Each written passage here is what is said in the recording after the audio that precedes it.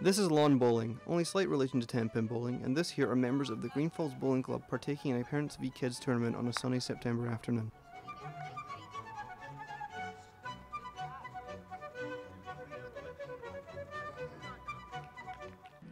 Hi, my name is Daniel Watson. Currently, I'm in Green Falls, an area of the town Cumbernauld. Green Falls was a half council and half private estate built in the 1960s and 1970s. Here in Green Falls, life moves pretty slow. I've lived here for most of my life, attending primary school all the way up to high school in this area. I go to this local pharmacy, I see this church on my way to school, and I take a bus from this stop to college. Most days, whenever I'm on the way to our lovely town centre, I would walk uphill for about 15 minutes. And every single time I would pass this building, and like most residents of Green Falls, I wouldn't pay it any mind at all. Until a year ago.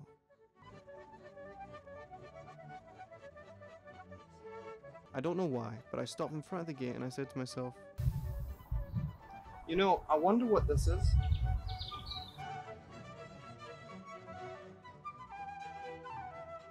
And then I simply kept walking afterward.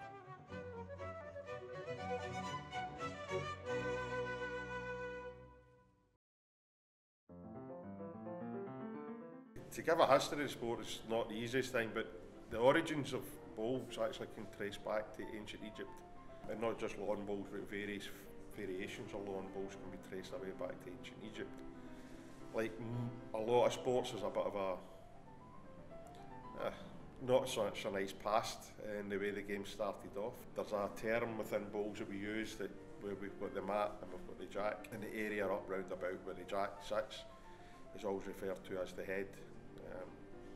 I think people's imagination can work out from there what happened back in those days. There are loads of stories within bowls. Sir Francis Drake being one of the most well known in history for bowls, where he was playing bowls at Plymouth when the Spanish Armada was spotted. He was heard to say, "We still have time to finish the game and thrash the Spanish too." And he continued to finish his game. So that's one of the best stories I think from history referred to with lawn bowls. It was a sport often played by the royal class, such as the Duke of Suffolk, until the lower working class took up the game as a way to pass the time.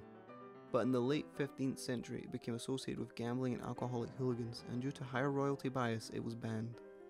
Naturally, the upper class royals still continued to play the game out of view of the working and middle class. The bans on the sport lasted until the 18th century, being lifted in 1845. At this moment in time, the oldest surviving bowling green that's still around today dates back to 1299. It is located in Southampton. The lawn bowls rules were brought into effect. It was 1864, written by William Wallace Mitchell in Glasgow. William Wallace Mitchell was 11 years old when he first played on the green of Kilmarnock Bowling, which sadly closed down in 2021 after 281 years in operation. This bowling club, I think, as I mentioned, is 40 years old, opened in 1983. You'll be amazed at the amount of people within the Green Falls area still don't even know the bowling club exists. There are a few clubs within the Cumbernauld vicinity. The bowls in Cumbernauld has been getting played for over 150 years in Cumbernauld, and that might be a surprise to people. But Cumbernauld Bowling Club has been around for just over 150 years. There's a good history within Cumbernauld on bowls. I've known about it for a number of years. One of my pals used to play in it when we were all kids, round about the streets, and he played in it, but I never ever fancied playing it. I was too busy with football and things like that, and golf. But my dad then joined it probably early 2000s, maybe just before the 2000s, and then started thinking about it a bit more and more, and then eventually took the plunge and joined in 2006. I found out, well, my dad joined the club in 2006, I think, so I kind of found out just by being his child and kind of being in the area. But I joined when I was about 5 years old. It was the first time he kind of brought me up and I started playing. It was through my family initially.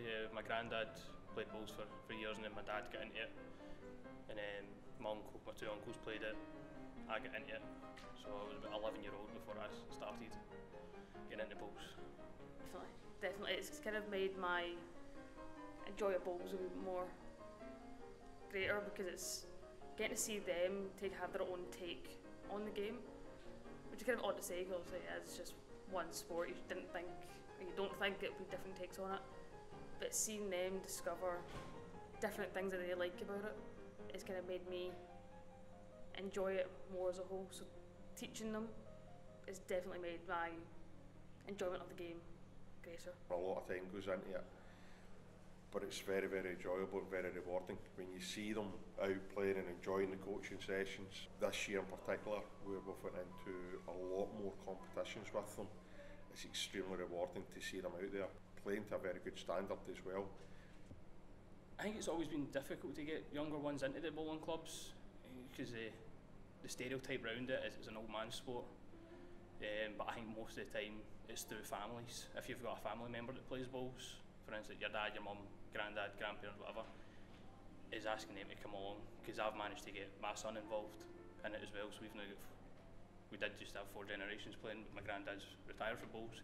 But we've got obviously most of the people in the club, all the juniors or young ones are coming through, is because they've got family members who already play bowls. As a club, we're doing okay. We're all right. We're like any other club. We could do with a lot more new members coming in, but that's the same for every bowling club these days.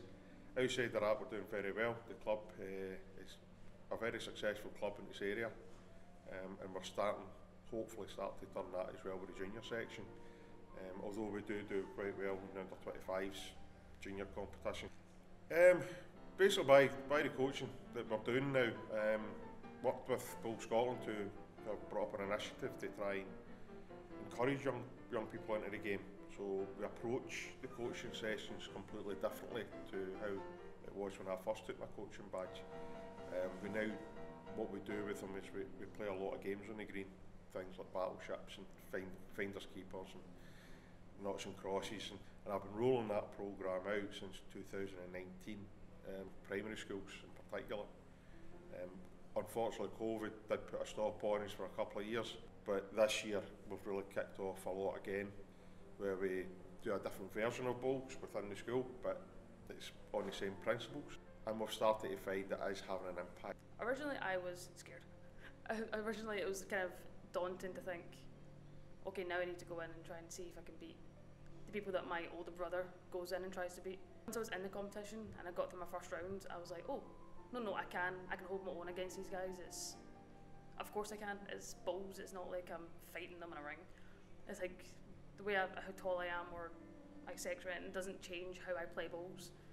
So when I got to that first round in the K&D singles, it was the first time they opened it up. I was like, okay, maybe I can do this. And I did. I went all the way and I won it in the first year that they opened it up. So at first daunting, scary, but once I got through it, it was incredibly proud, but also giving no, of course I could do it, because it's bowls. It was a big change. I was delighted for it. I've been one of those people who have been pushing for these sort of competitions. We ourselves as a club, we introduced a singles competition in this club, a singles championship, and that came in last year, which we've called it's an open championship, and it's called the Joyce Miller Open Championship. Now, Joyce Miller was one of our most successful bowlers in this club. Joyce actually represented Scotland at the Commonwealth Games.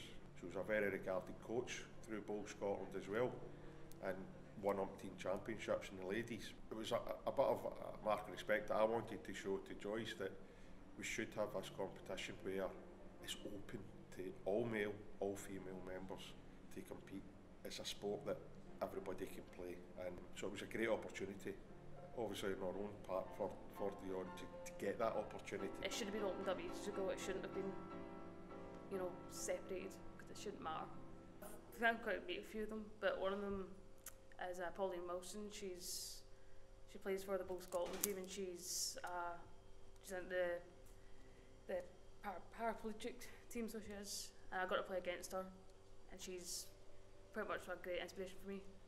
Just the way that she doesn't let anything kind of get in her way, and she's very much believes that women can beat the guys just as easy.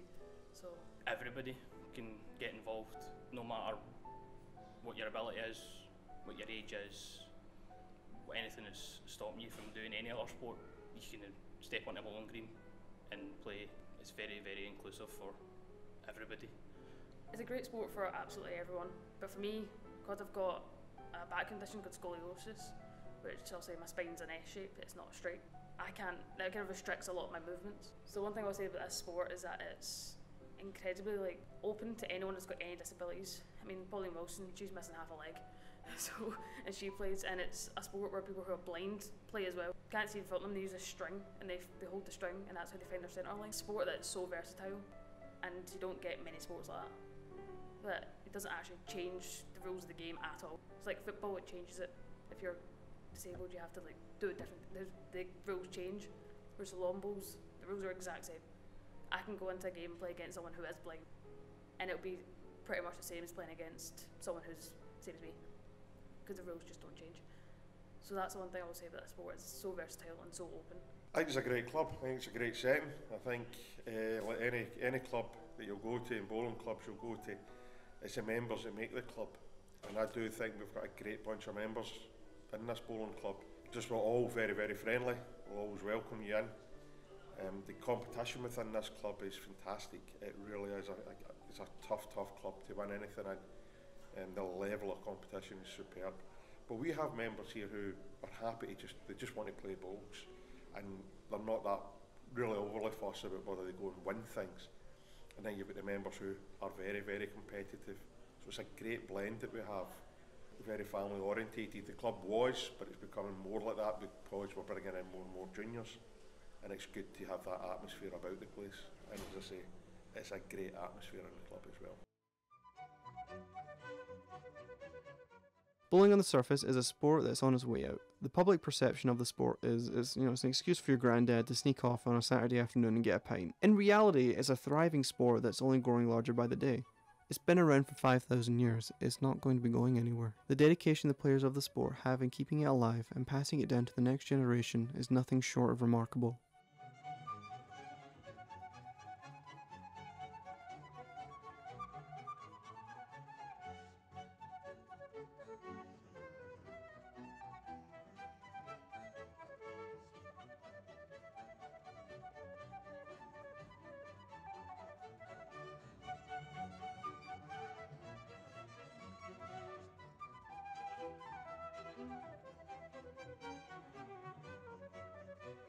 I'll leave the conclusion to Kenny.